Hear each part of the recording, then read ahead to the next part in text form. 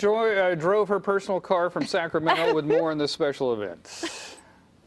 I know everyone's teasing me, like, are you going to drive one of these cars? I'm like, heck no, I've totaled almost all of my cars. They don't let me drive anything, okay? I just get to sit, take a picture, that's all. Now, they're getting this car ready for breast cancer awareness. Obviously, this kicks off the start of the month here at Diamond Autosport. Now, they've been doing this for 5 years. Mo, what gave you guys the idea 5 years ago to want to do something like this for the community? So we lost a family member to cancer, and it motivated us to do something, and obviously cars brings a lot of attention, so we wanted to bring the attention to the community that, especially breast cancer, it's something that you get and you don't know about it until you have it.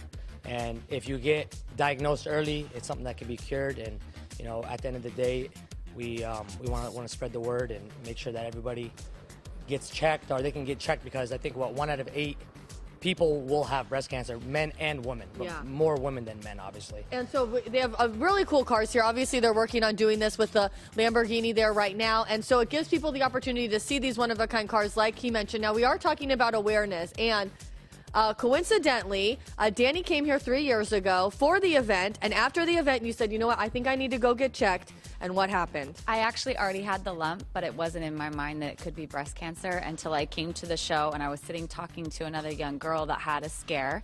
And so I had told my husband, I think I need to go get checked out. And he said, oh, you're too young. That's crazy.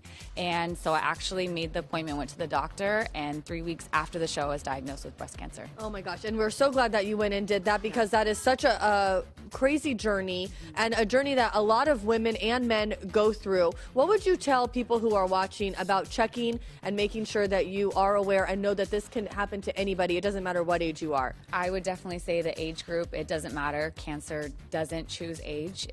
There's no discrimination. So if I would have thought in my head this could never happen to me, I probably would have been down the line diagnosed even a higher stage and could maybe not be here. So yeah, well, we are so glad that you went and got checked, and that's what this is all about, is raising awareness, getting out here. It's happening on Sunday, starts at noon. Now, Susan G. Komen is going to be out here too.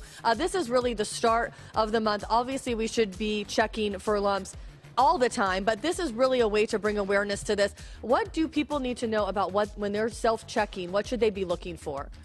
Definitely making sure that you're checking your underarm area, but also your breasts, and making sure that you're checking after your menstrual period, and making sure that if you see any changes, that anything that's outside of the normal, that you speak about that with your doctor immediately. Okay, yeah, make sure that you do not hesitate to do that, because we're so glad Danny's a friend of mine. I just love her, and so I'm so glad that even coming here, that can bring awareness and make people want to go in and to their doctor, no matter how small, even just if you think that there's something wrong, just go see the doctor just so they can check it out. So even so that you can have peace of mind, so your family can have peace of mind, and come on out here this Sunday at noon, Diamond Autosport, to help support this event. The car is going to be looking good. It sure is. Absolutely. Got to be your own self-help health advocate for sure.